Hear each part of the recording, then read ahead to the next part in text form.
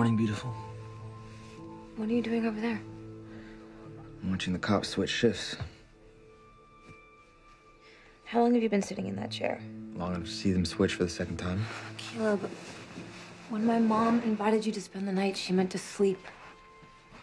I know. I can't. Not with what's still out there.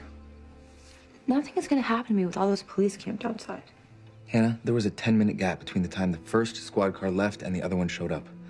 A lot can happen in 10 minutes. Why don't you just come lie down? I will. I want to go talk to that cop first. I want to see if the other guy left early or if he showed up late.